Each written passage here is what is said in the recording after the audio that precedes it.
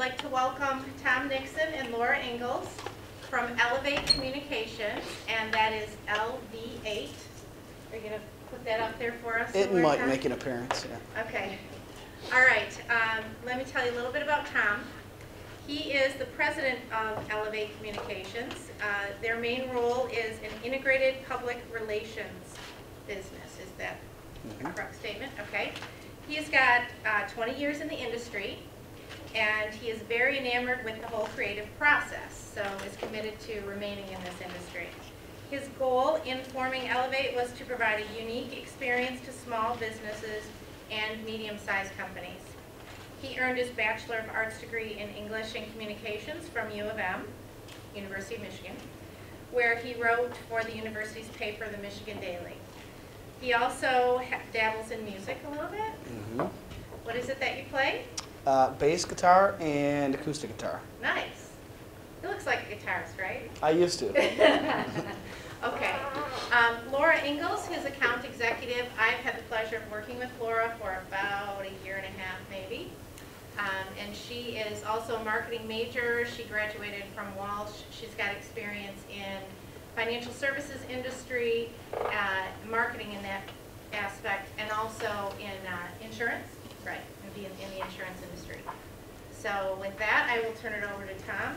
So thanks, Jennifer, for the warm introduction, and to all of you for coming today. Obviously, what we are going to talk about is actually one of my favorite topics. I have no formal leadership training. I do not have an MBA. I never went to any sort of business management school. However, Jennifer referenced 20 years that I've been in business, and I have, as we're going to talk about today, gone through an evolution that if any of you are in leadership positions someday, you will go through a similar evolution.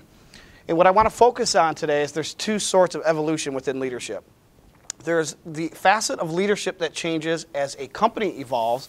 So we're going to track the evolution of a company that starts perhaps at a startup phase, entrepreneur, and evolves into a real life company. So, oftentimes right before their very eyes, and they're not even noticing it happening. That happened to me. And you evolve into this hustling, bustling enterprise, and before too long you look around and you say something either has changed or something needs to change. The second component is how leaders evolve over the course of their careers or their lives. How a leader comes into a leadership position, how they embrace it, and how they succeed or fail. And through the research that I've done, and I have studied on the topic since many years ago when I was in college, and through my own observations as an entrepreneur who eventually went on to be the president of a 30-person company, I've seen some things, I've studied leadership, and I've experienced it firsthand, the evolution that we're going to talk about today. So I'll tell you a little bit more about my history because it is relevant a little bit later, but I wanted to start with a short video clip. Hi, welcome. On leadership. It's actually a clip. Probably, yeah. It's a clip. You'll have to bear with me. The audio isn't great. It's a little bit old, but it is from one of my leadership heroes. And I wanted to kind of use that to set the tone. We're going to reference back to it and have some discussion around it in a bit. Some of you may recognize it. If you're old and gray like me, you might recognize this individual. But I'll start with that. Jim is like Big Bird. He is tall and yellow and very nice. But would I put him in charge? No. I don't think so. Big Bird doesn't make the tough decisions. If I was going to put someone in charge, I would put Bert in charge, or I would put one of the real grown-ups in charge, like Maria or Gordon, maybe. Come on, Michael, you're interrupting. You're kidding me! God! You say radio is silent but deadly, and then you expect me not to make farting noises with my mouth? What is this? You know what? We're not going to die of radon. We're going to die of boredom. Right? And if I had a gun with 2 bullets and I was in a room with Hitler, Bin Laden, and Toby, I would shoot Toby twice. Okay. All right. Really funny. You went too far. We want to go home. Well, you don't even have anybody to go home to, Toby. Hey, Toby. Hey, you know what? I have an idea. Why don't you leave right now? Why don't you walk away from the room, okay? We're coming from below. We have asbestos in the ceilings. These are silent killers. You are the silent killer. Go back to the annex. Hey, Jim. Not now, Toby, my God. Get the hell out of here, idiot. What am I gonna do? Can I just say that of all the idiots, in all the idiot villages, in all the idiot worlds, you stand alone, my friend. No, God! No, God, please, no! No! No! No! Why are you the way that you are? Honestly, every time I try to do something fun or exciting, you make it not that way. I hate so much about the things that you choose to be. I tried to talk to Toby and be his friend, but that is like trying to be friends with an evil snail. All right. Pretty good leader. Oops. So he is actually one of my favorite leaders, but not for the reasons that you saw in the clip. I just think it's funny. So, but what I wanted to do, and most of you have pen and paper in front of you, I wanted to start out by just taking a few moments, not necessarily reflecting on the video, but thinking of who your favorite leader is. Leader can be a political leader, it can be someone who excels in business, someone who is a leader on competitive field of play. Write down who your favorite leader is, if you would, and then write down why. So if you could come up with 1 or 2 or 3 attributes about that leader that makes them your favorite leader, what would those be? And we'll just start with a couple quiet minutes and let you think about that, and then if we'll have some brave volunteers to offer some of that, so whatever you're writing, make sure you can share it with the class. And then we'll talk about that, and then we're going to harken back to it at the end. Okay, Jennifer's going to kick us off with her favorite leader and 1 or 2 or 3 reasons why. So, Okay. The person that came to mind for me was a teacher in my children's school system. His name, we'll just call him Mr. Z, because actually I can't pronounce his last name, and that's what we call him anyway. The reason why I think he's an amazing leader is because he's very selfless. He goes above and beyond to inspire the kids. I mean, we all know that school teachers don't get rich doing what they do, but he does extracurricular things on the weekends. He sings gospel music. I mean, he does a lot of extra things that show that he truly cares. thank you very much. So I'm going to put caring there too.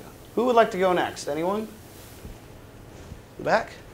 I chose Draymond Green. He's a former Michigan State Spartan basketball player.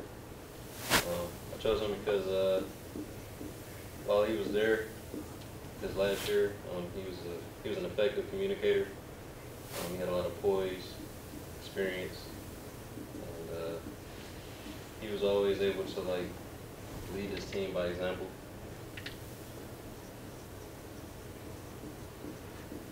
Great. Other basketball person, Coach K over at Duke, the men's basketball coach. I just came to mind was integrity, very solid program, consistency, and success.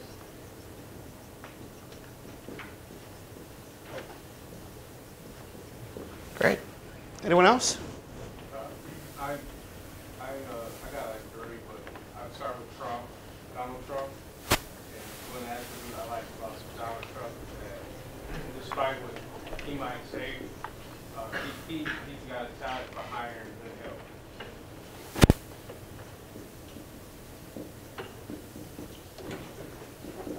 Great. Is that it? Another one was Sean Combs.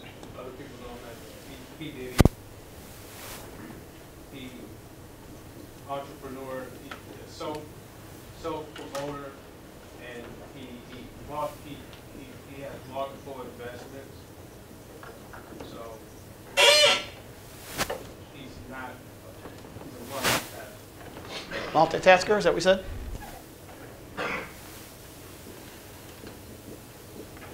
The last one was Jim Cramer.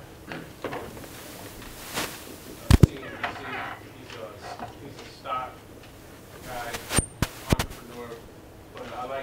framer because when you talk about stocks and investments, he does it for, he has a charitable trust, but he does it for the little guy, the small investor, and he's very knowledgeable about different companies in different sectors, market growth.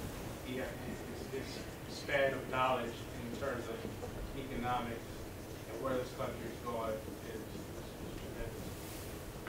So I captured knowledge. I kind of, in a word, said empathy when you said he looks out for the little guy. Is that fair? Empathy?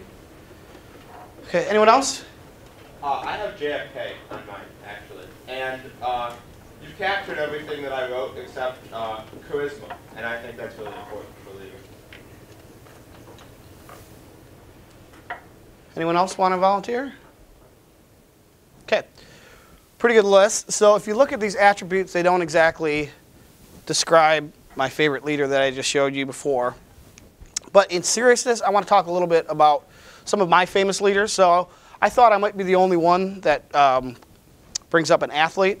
But some of my favorite leaders are athletes, and I think it's because to the layperson, like I consider myself, you can see whether or not, just by looking at the track record, you mentioned successful, whether they're good or bad leaders.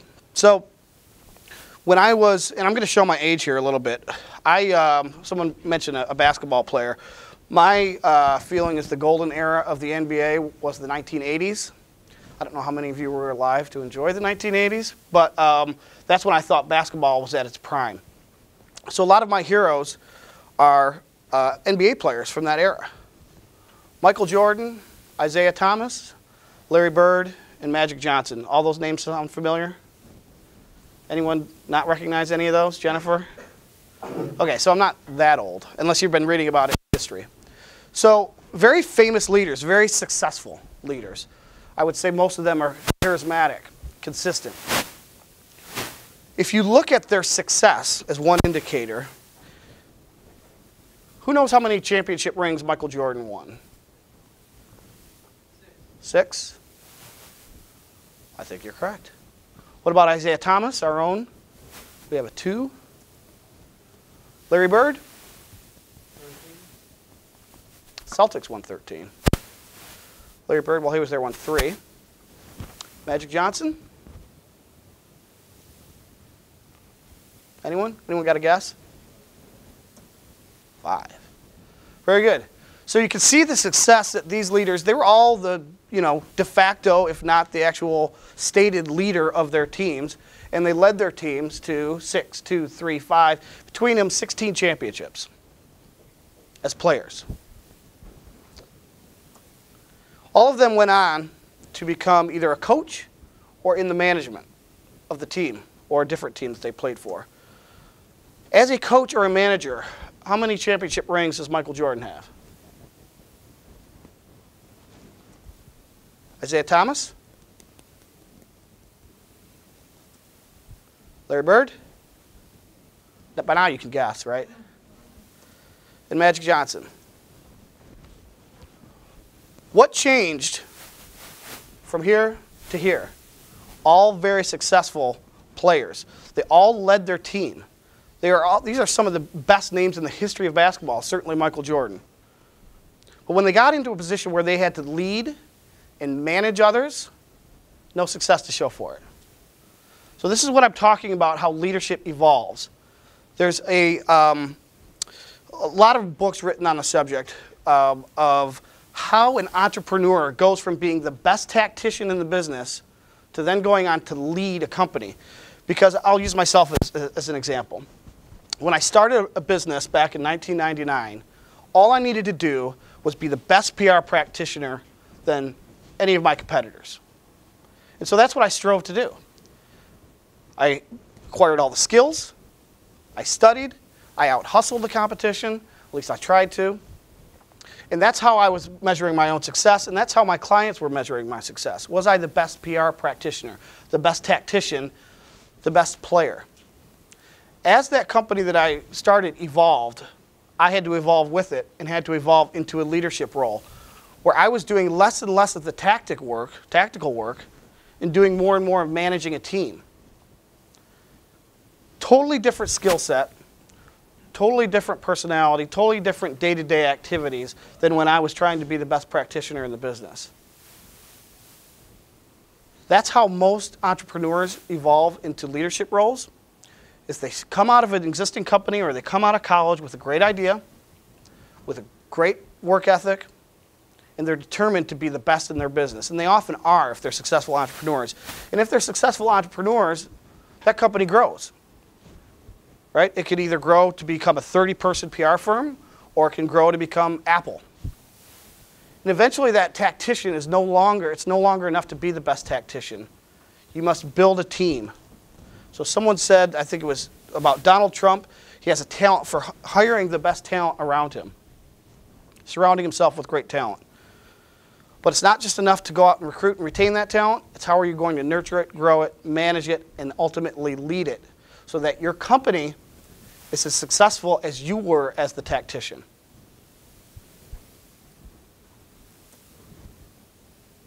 So I wanted to talk a little bit about how leadership evolves. Again, I'm going to use my own personal experience first, and then we'll look to the real world for some other examples. Any questions, by the way? I'll stop every once in a while. Questions or comments? So this is sort of my history. Starting in 1998, I formed with two partners a company called Identity. We were a marketing and public relations firm. And we like to refer to it back then as three guys in a modem, because we literally did, our internet was a modem where you plugged the phone line into the wall. Is this ringing a bell to anyone? No? And we shared it. So when it was my turn to check email, I would go grab the thing, plug it into my computer, and away I had email. We had really no employees. It was a partnership. It was the three guys, the three of us. And it was a lot of fun, to be honest with you. Every Friday afternoon, in the summer at least, we would leave at noon and we'd play a round of golf in the afternoon. This is really before the days where cell phones were ubiquitous, so people could get you at any time with a text or an email or a phone call. So we were able just to kind of leave it and go. Had a lot of fun. The company grew and grew and grew almost to the point where we couldn't control the growth, which is, most people would say, is a good problem to have. But we evolved as a company, and here's where I was trying to be the best PR tactician I could be. And then eventually we had to get great talent around us. Well, that great talent needed to be managed. There needed to be some accountability put into place. And eventually in 2006, I was named the president of the company. So as a president of the company at the time of 18 people, how much of my time do you think was spent actually being a PR tactician? Out of 50 hours a week, how many hours would you guess? 0. So I was either going to succeed or fail, not based on my skills as a PR professional, similar to Michael Jordan later on in his years, was not being measured by his success dunking the basketball or shooting threes. It was how could he manage a team? How could he lead a team? How could he build the team so that the organization is a success?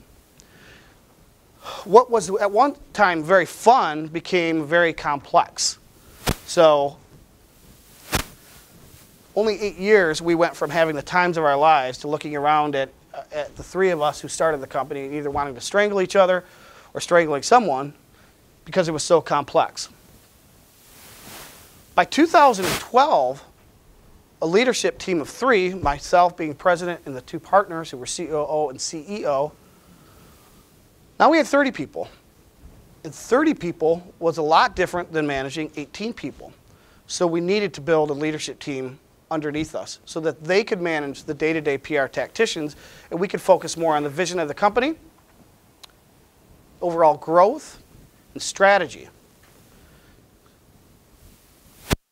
So we had 25 plus employees. It went between 28 and 30.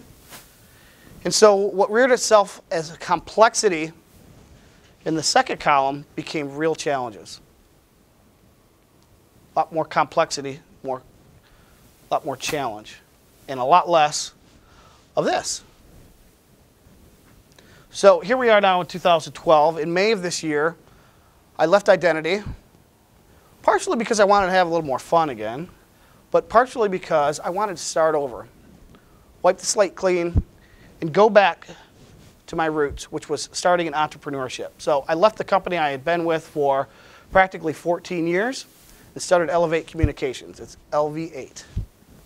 Now, that company has 2 employees. So the entire company's here today. And we're starting over. By the way, is that anyone tweeting? Hashtag, and if you want to follow me later, that's who I am. So,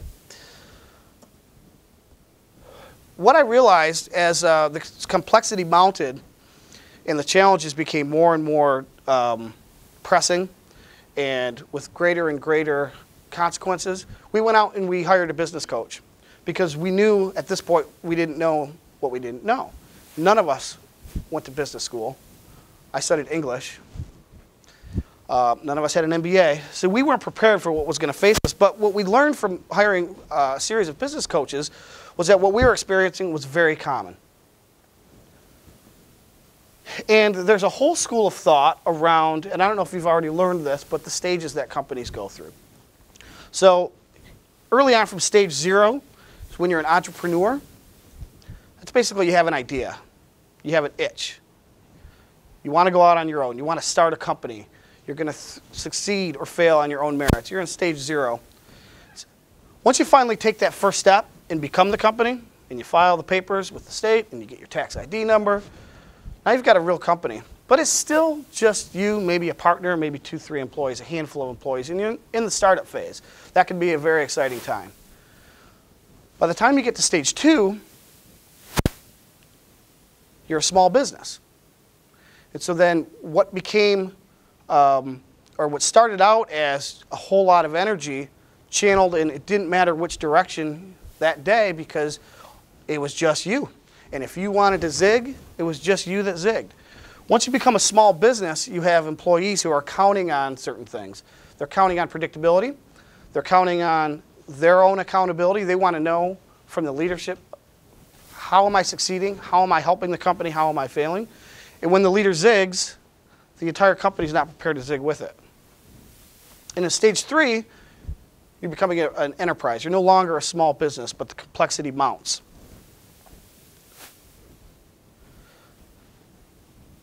So obviously, as you're going through these stages, the business is growing, right? Usually it's growing on a fairly linear path. It may look something like this, but the business growth is going in a fairly predictable, generally speaking, path. But the complexity is increasing exponentially. So if this red line and this gold line were in complete alignment, it'd be a lot easier to plan for and a lot easier to absorb into an organization. But the complexity is growing exponentially while the company is growing in a linear fashion. So what does this do to leadership? I've kind of told you my own story, but if you're interested in an expert in how companies evolve from stage 0 to stage 1 to stage 2, and then ultimately stage 3, I work with a gentleman by the name of Dave Haviland. The name of his company is Phimation. It's P-H-I-M-A-T-I-O-N. So I want to attribute this next slide to him because he, as my business consultant, shared this with me, and it's a fairly simple concept, but it was truly eye-opening. And this is when we kind of got our arms around this little table as a leadership team. We realized that something needed to change because our company was truly evolving exponentially while we were watching it grow linearly. So if you think of that stage 1, or even that stage 0 company, it will just say hypothetically an individual or a small partnership team has maybe 5 core functions that they need to worry about. 5 things, big things that they need to do in a given day, a given week, a given quarter, a given year. 5 things, right? And they know they need to sell business, so they need to go out and get customers and acquire clients. They probably need to actually work on the business or make the widget that they're selling. They need to bill for it, right? There's these 5 core functions. So as you're in stage 0, you're the entrepreneur or a small partnership sitting in that triangle, it's pretty easy to manage 5 things. And then once you move on to stage 2, it's when you start hiring teams, or hiring people rather, to form teams. And so that group that was down here having all the fun, moves up here, and now maybe let's say they've hired 3 people or they've established 3 business units. In each one of those individuals or each one of those units, they each all have their own 5 big things that they're accountable for. 5 major tasks, 5 major metrics that they're being measured on. And so the person that evolves up into this seat here still has their 5 things. They might be different 5 things. So now it might be strategy, vision, business growth, hiring talent, whatever it might be. But they're also accountable for the teams below them who each have their 5 things. So you went from a position where you had 5 major things to worry about to now you have 20. Because you're still accountable for whether or not Sally or Joseph does their job in their little triangle. As you evolve from stage 2, you can see where this is going, into stage 3, you've elevated to the top, and now you can see how complex your role as a leader has become, right? Because you might have a leadership team below you. You're sitting up above. You're just now doing strategy work. You're only accountable for the ultimate growth, the vision, the direction of the company. And you've got a leadership team underneath you that is in charge of maybe sales, operations, and finance. They're big 5 things in each of those. And they have teams below them. Ultimately, you're accountable for all of it. So you can see how the complexity grows exponentially as a company grows in a linear way.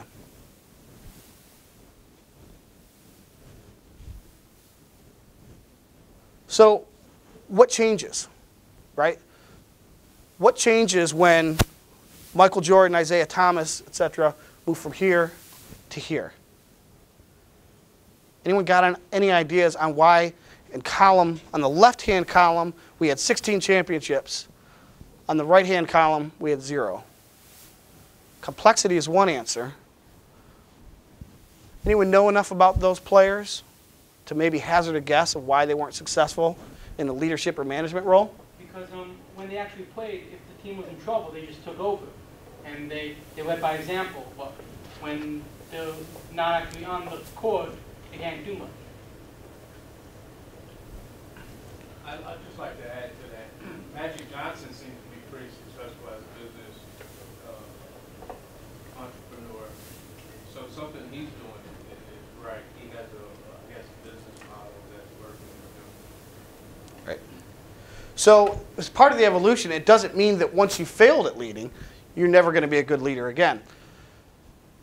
So you've heard the expression, he's a born leader or she's a born leader. My experience and the research that I've done says there's no such thing as a born leader. There might be someone who is naturally inclined to be a leader because they either have the inclination of it or the inclination to do it. They have the skill set to do it or they acquire the skill set to do it. They might have certain qualities like charisma that allow them to be in a leadership role.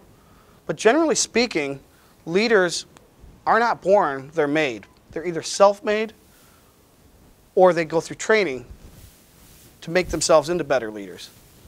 So is it possible, I don't know enough about Magic Jordan's rest of the story after his coaching days, but is it possible that he was smart enough to go out and hire a consultant to help him be a better leader, or grab a leadership team, either through recruiting and building a leadership team that could help him lead while he stays up in his visionary role? We'll get back to that in a second. But the answer that you provided is exactly right. In stage 1, a great leader excels by being the best. When you are the entrepreneur, if you are the best widget maker, if you are the best PR person, the best insurance salesman, the best engineer of a small startup engineering company, you will be the best, and you will lead by example, and you will have the ability to get on the playing field and right what's wrong, to excel just by doing, just by being. In stage 2, it's not the leader that drives the company, it's the vision that drives the company. So I mentioned the zigging, okay? So as you start out, and I have personal experience with this, where I've noticed that a lot of great leaders, for whatever reason, and this isn't a bad thing, have ADD. I'll put it in quotes, because I don't mean they actually have clinical ADD, But part of what makes them great, and part of what led them to be an entrepreneur in the first place, is they got bored and they wanted to try something new. So they were either in a position with a company and they said, I could do this better, and they leave. Or they think, if only there was a company that did what we do but did it slightly different. Some of that boredom can be channeled into action. And so it's very common for the leader of large companies, small companies, to have that boredom and to want to channel their energy into relieving that boredom. So they want to diversify. They want to start a new product. Steve Jobs is a perfect example, right? So when the iPhone came out, first question, believe it or not, that people ask is, what does Apple know about a phone, right? They don't know the first thing about phones. But obviously they changed the way we think about phones. When they invented the tablet, a lot of us asked, I have a phone that does everything, and I have a computer that does everything. What do I need something in between for? Yet they've sold hundreds of millions of tablets, and now all of their competitors followed suit and are creating a better tablet, right? So it's very common to zig and to zag and to say, you know what, today, scrap everything you're doing, we're going over here. As a small company, and in stage one, that's an attribute, and that's what makes you successful. When you're in stage two, 15, 20 employees, whatever it might be, if you ever have a boss that comes into your office and says, I'll ask Laura, and you're working hard, you've been working 3 weeks on a project, and the boss comes in, 4 o'clock, says, Laura, stop what you're doing, I want you to stop everything that you're doing and focus on this new project. What do you feel like? A little frustrated. A little underappreciated for all the 50 hours that you spent on the other project you're working on. And so that can be very disruptive to an organization. So if the type of leader never gets a solid vision, I don't know if I was speaking from experience, I was just completely hypothetical. Completely hypothetical. What enables a leader in that situation to be successful is to create a vision that is singular in purpose, that is publicly stated to the organization, that he can get the entire, or she can get the entire organization to buy into and understand that's what's driving the firm. That insulates the company from the zigging and the zagging and the ADD, because now you're allowing the vision to drive the organization and you're not at the leader's whims. So when the leader comes in and says, Laura, I want you to drop everything you're doing, if we have a solid vision in place, Laura should be empowered to say, pick a name out of the hat, Dave, that's not what our vision is, right? We spent the last quarter talking about how the vision for the company is to do X, Y, Z, and now you're distracted, and I understand you want to try something new, but what you're suggesting is the exact opposite of X, Y, and Z. We're in this business because of X, Y, and Z.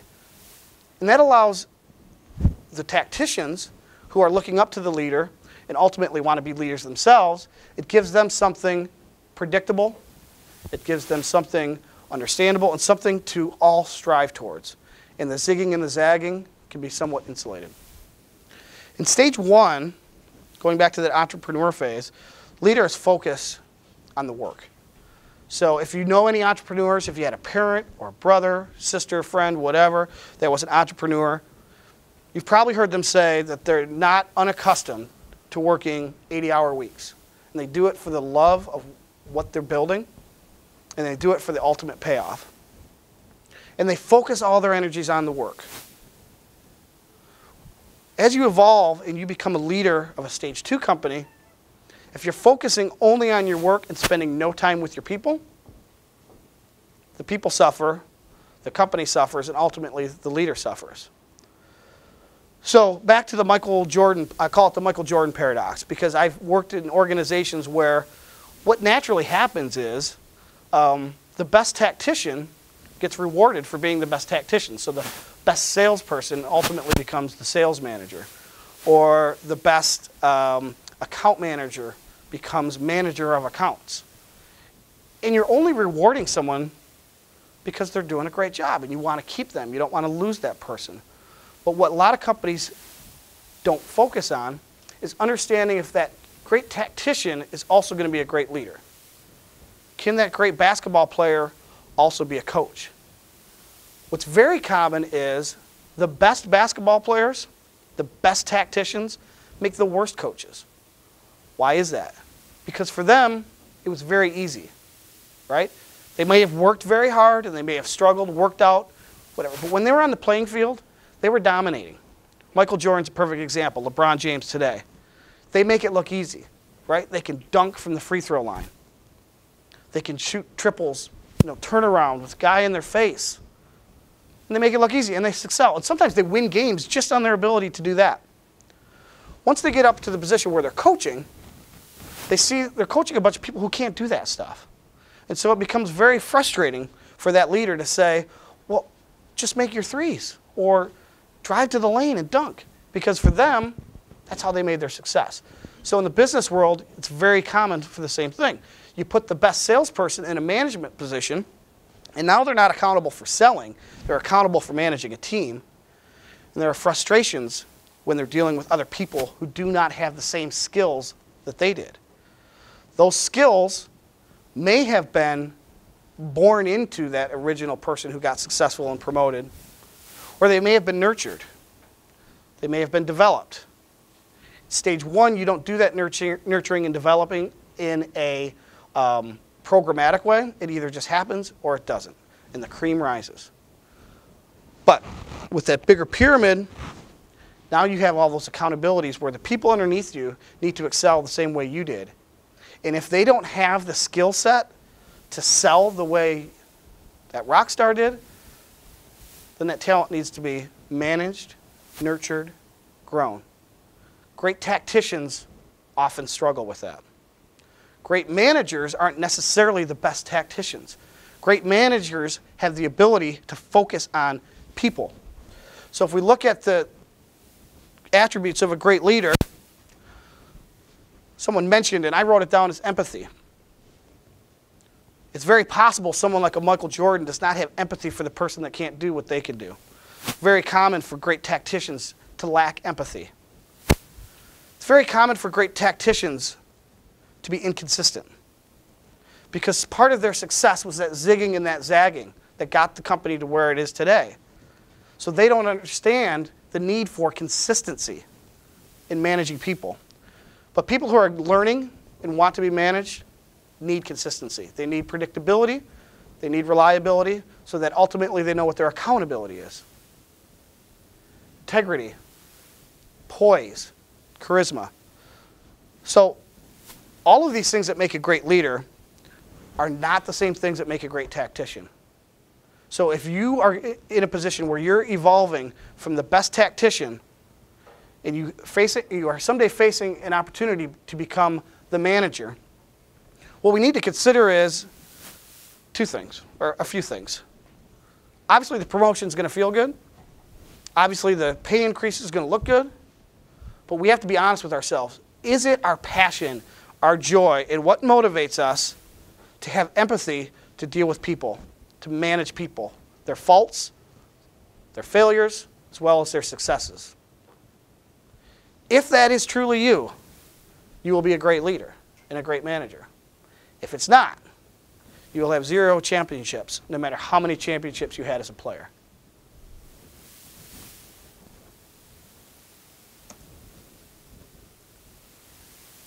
In stage 1, it's very common and very appropriate for a leader to focus on his or her strengths, or the organization's strengths. Because it's those strengths that are going to propel a startup company to becoming a real player in a market. In stage 2, great leaders are able to focus on weaknesses. Some people call these blind spots. A leader who can't recognize his or her own blind spots is failing the organization. Because the rest of the organization can see it. The rest of the organization can say, Dave or Jim or whatever name I use, that person's disruptive to our company. One of his blind spots is he can't see that when he zigs, the entire company throws up their pens and their papers and their laptops. It says, I hate it here. I hate working here. I don't know what he wants, right? But in stage 2, you need to focus on your weaknesses, because as that complexity mounts, the weaknesses are going to be a little more hidden because you're conditioned to focusing on strengths. So the team members who aren't playing together nicely at the lower levels, that leader needs to recognize that and want to address it as a weakness and fix it. Not always just replace the parts, Because if the system is broken and you start firing people and you bring in new people and inject broken parts or good parts into a broken system, it's still broken. So the evolution is from focusing on strengths to focusing on weaknesses. So we asked the question at the beginning, what are the qualities of great leadership? Looking at this list, is there anything we would add to it or anything that we would kill from this list, knowing that as a company evolves, a leader must evolve with it or build a leadership team around them that can evolve with the company? Is there anything we want to highlight, kill, amplify? Can I call on some of the people that already answered? So Donald Trump, right? So obviously he's evolved as a leader. Any of these characteristics or any others, do you think you would focus on and say, that's really why he's a leader?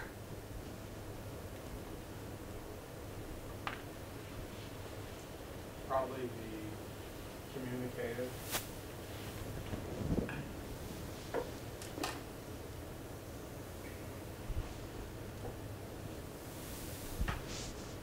What about this one, the hiring talent?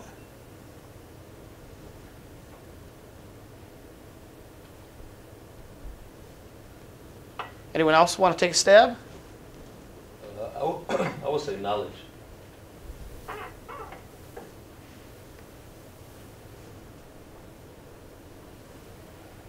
Anyone else? Inspiring. Inspiring? Politician. Pardon me? Politician. Being able to be a politician, so diplomacy or? Yeah, I think the leader has to have the ability to go out and package the company's values and vision and sell it. Okay. So I'll put that in quotes and sell it now that we know what it, or encircle it now that we know what it means. What's interesting about when you ask people for their favorite leaders and what makes them a leader, most of the times the things that you write on a board are soft skills. They're things like empathy, caring, selfless, inspiring,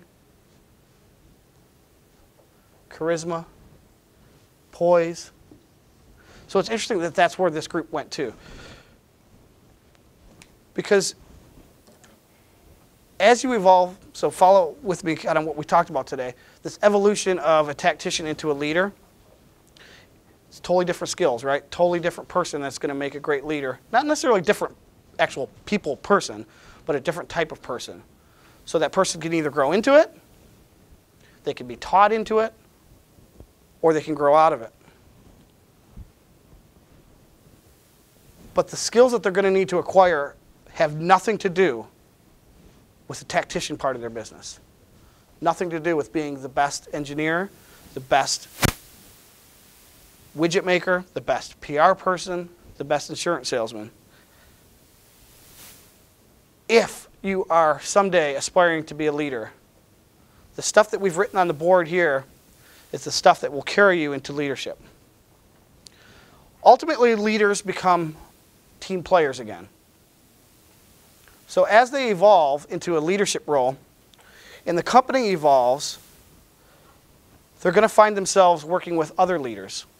So a perfect example is a company that has a vice president of sales, VP of operations, VP of marketing, VP of HR. Eventually that whole team needs to come together. And the team is either functional or dysfunctional. And it's all based on soft skills. I've taken this from a book called The 5 Dysfunctions of a Team. See if you write that down. Try to remember it from a day sometime in the future where you are in a leadership role and you're working with a team of other leaders, department heads, whatever it might be, managers. And there's going to come a day where you look around and you say, this team can't work together. And I do my job great. Joe does his job great. Sally does his job great. But when we come together as a team, we fail. very common in organizations because they don't put the hard work into building a team of leaders. And the author of this book, 5 Dysfunctions of a Team, his name is Patrick Lencioni, and he tells a parable which is very, it's kind of fun to follow, but it's very elucidating. And he has what he calls the pillar of trust, which is what this is, the pyramid of trust, I'm sorry. Because what he contends and what he demonstrates in the book is that the root of successful leadership teams is either an absence or a presence of trust. So what does he mean? So when that group comes together, a lot of times they are either so busy or they don't care enough to trust the group that they're working with and managing with, or they start assigning motives to other people's actions. So Joe shows up late for the meeting. He didn't care about this meeting. He's not a team player. Well, it could have been that Joe was on the phone with the biggest client trying to repair a relationship that had gone bad from one of his team members. But there's all sorts of this absence of trust in leadership teams. And so if there's an absence of trust, and there isn't real trust in the group, as they come together to solve the organization's problems, that bears itself out as a fear of conflict. So they're sitting in a board meeting and they're trying to solve one of the biggest problems in the company. And they all kind of have their own agendas and they all have their own ideas, but they don't trust their team members, so they hold back. And they don't contribute to the meeting. Ultimately, they're not contributing to the success of the organization. So they have so how this manifests is artificial harmony. So you know the term yes men. So a lot of people are nodding their heads, yeah. Deep down they're thinking, this is the stupidest idea I've ever heard. I just want to get out of this meeting. I got to go back to my client. And they think that by having this artificial harmony, they're actually keeping the group together as leaders, as a leadership team. And so let's say they bring up a problem. Here's problem A. How do we want to fix it? Someone says, I think we should do solution Z. Everyone, yeah, that's fine. Deep down, they don't believe it, though. Solution Z is the stupidest idea they ever heard of. What they really want to do is solution X. But they're afraid to bring it up because they're afraid that they don't have the trust with their team. So they're afraid to either get laughed at or dismissed or whatever, or that no one will buy into it. So they just keep it to themselves. And they walk out of that room with a lack of commitment to what was decided in the room. They said they would do it, but they don't really believe it. And so there's all sorts of ambiguity as you walk out of that room, even though it's not manifest as ambiguity, as to who's doing what. Because they may have taken notes and they may have said, all right, as a leadership team, this is what you're doing, this is what you're doing, this is what you're doing. Let's go out into our day-to-day lives and solve this problem as a leadership team. But there's no buy-in. So if you haven't bought in to the solution that the leadership team has come to, there's an avoidance of accountability. Because I didn't really think this was a solution to begin with. So when it fails, that's when I say, hey, this was Jim's idea. I mean, he was the one that brought it up, and I didn't say so at the time, but I thought it was a horrible idea. So there's no accountability because no one wants to take accountability because they didn't assign true accountability based on a commitment in the room for all of us to go out together with a unified front. And ultimately, there's an inattention to results. So obviously, if solution Z was agreed to in the room, but solution X is what 2 out of the 3 people wanted to actually explore, and there were no results, then we say, well, hey, we tried. I mean, we all came together. We decided as a group we were going to do this, and it didn't work. And so then people start fighting for their own status and their own ego. And Jim might raise his hand and say, well, I'll tell you right now, sales isn't the problem. We're outperforming over last year 20%. And then the VP of HR raises her hand and says, well, I'll tell you right now, I mean, I've been recruiting my behind off, and I'll tell you we have better talent today than we did last year or last quarter. And so everyone starts fighting for their own little status and their own ego based on the fact that they were inattention to results, and that only fosters the absence of trust. Does this sound familiar to anyone? Are you in a group of friends that you have this, you're afraid to say, or a family member where you're afraid to tell dad he's wrong? You ever been in a group setting? So very common. So the takeaways that I want to, I'll open it to questions. We're about almost at the end of our time here. There are a few things. One is to understand that the best tactician does not make necessarily the best leader. Two totally different skill sets. Tacticians are measured by hard skills, success or fail. Leaders are measured on soft skills, success or fail. You can't learn carrying empathy, knowledge, charisma at any school that I've ever been to. Maybe finishing school. Maybe my pet, my dog learned some of those things. Dog school, dog training. The other thing is, as you evolve as a tactician, you evolve as a person. You are either going to evolve in or out of a leadership position, either by default or because you've actually gone out and pursued it. And you need to understand, are these the things I care about, or would I rather be sitting behind a desk, making my widget, and being the best tactician? Because any company that you are in, whether it's a startup or it's already an established enterprise, will be evolving. There's always evolution. Again, my favorite example is Apple. They started out as a computer company. Used to be called Apple Computers. I have an Apple computer, but they're not known for their computers. Great computers, but they're known for iTunes, iPad, iPhone. So the company will evolve. Your role within it will evolve. Leadership challenges will evolve. The question is, does the leadership team have the ability to evolve? And if you're in that leadership team, do you have the ability to evolve with it? And the last thing I wanted to bring up was, if you are blessed, and I do think it is a blessing to be a great leader, because you have all of these wonderful qualities, you will be in a position where you will still need to be accountable to a team of other leaders. So I mentioned that, the previous slide was that 5 dysfunctions of a team in the trust pyramid. Go back to that. Again, someday, buy the book, read it online, whatever you need to do, and be honest with yourself and be honest with that leadership team where the dysfunctions truly are. It's almost always rooted in an absence of trust. Again, a soft skill, and the leader at the top either needs to foster trust, or that lack of trust is going to tear the leadership team apart and ultimately the organization. So if you have any interest in checking out this presentation, you wanted to share it with someone, just go to this link. It's bit.ly/leadershipltu. If you want to connect on Twitter, I'm tnixon16. And I will open it up and see if there are any questions anyone has or comments or feedback. I'd love to hear it. What I'm talking about here, I'm describing a leadership team.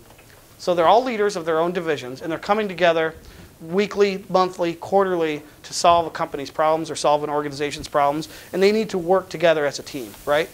But a lot of times, this absence of trust comes from an invulnerability. So the reason that shows up is a couple of different reasons. One is I described the assigning of motives to somebody else's actions, okay? So for example, I mentioned the person who walked in late to the meeting. That was Jim. Jim walks in late to the meeting. The rest of the leadership team look at him like, nice of you to join us, right? But really, so they're assigning a motive that that person didn't care enough about this meeting to be here, or that they're just a slacker or whatever. But Jim's real motive may have been he was on the phone with the company's biggest client, they're about to lose him, and he needed to put out a fire. He comes in with the idea that my leadership team trusts me, and if I'm 5 minutes late for a meeting, they'll cut me some slack. But there's not, so that person has opened themselves up to a vulnerability. But the rest of the team doesn't truly trust him, okay? So is it easy enough to see how that can manifest itself in an organization, this lack of trust?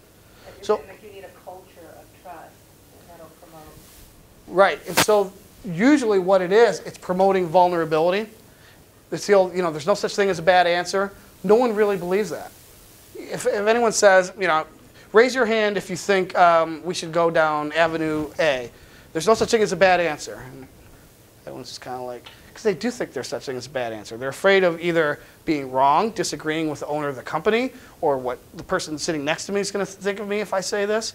So, because they're not vulnerable, there's no trust within the room.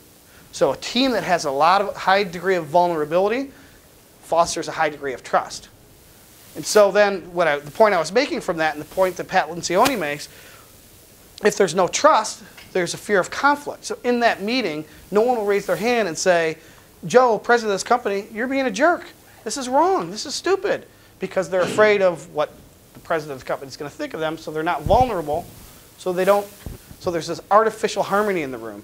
People say, okay, the owner of the company stands up and says, I think we should completely change course, and instead of making tennis balls, we're going to go into the buggy whip industry. Does anyone disagree with that?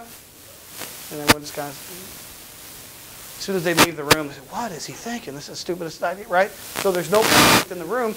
There's a lack of commitment to actually follow that leader into the fire to stop making tennis balls and start making buggy whips. They said they would do it. Everyone said, yeah, that makes good sense, yeah, okay. But there's really no commitment. And the reason there's no commitment is because they were afraid to say, I disagree. The reason they were afraid to say, I disagree, is because they didn't trust the leader that if they said I disagree, they wouldn't be fired or mocked or whatever, right? So if they haven't truly committed to the outcome that they described in that meeting to solve a problem for the organization, there's no true accountability. There's just low standards because it wasn't really my idea to begin with. So when we start failing, which is the inattention to results, it's easy for the rest of the team to start pointing fingers at other people and say, well, this was his idea. I mean, he was the one that wanted to do it, and right? So it all comes back to establishing trust at the leadership team and promoting vulnerability. Truly have to believe that you can say anything in a meeting. And I actually had a client once who, when they went into their quarterly leadership meetings, they got the entire group to truly, honestly buy into the fact that we are forgetting our titles. So the chairman of the company, you're not chairman of the company, you're just Mike. And the president of the company, you're not the boss of Judy, you're just John, right? So what that did, it had incredibly, there was a ton of conflict in these meetings, but it was healthy conflict. And they would argue and they would knock down each other. And so, but everyone in that room felt like, you know what, hey, I said my piece. I've truly, honestly, I had no fear of conflict, and I was able to say, this is the stupidest idea I've ever heard. Ultimately, that group needs to resolve the conflict and decide as a group that when we walk out the room, because I heard you say this is the stupidest idea, I need you to buy into it because you're being overruled. Do you truly buy into it? That person generally will buy into it because at least I said, and the whole room heard me, and no one laughed at me, and no one yelled at me when I said this is the stupidest idea I've ever heard. And you know what? If this is what the company needs to do, I'm behind it. You generally have that type of dynamic if you allow everyone to truly express themselves, if they have the trust that they're not going to be mocked, ridiculed, fired, whatever, ostracized. And so this group, they would fight, they would knock down, drag, and then eventually they'd come to a resolution, they'd write it on the board, and they'd say, this is what we're doing. I know not everyone is 100% behind it, but can you get behind it so that we walk out this room and we all go to our teams to explain what we're doing as a company? You will honestly believe that this is the right way to go? They say yes, they walk out in harmony, and the company they had an extremely healthy dynamic.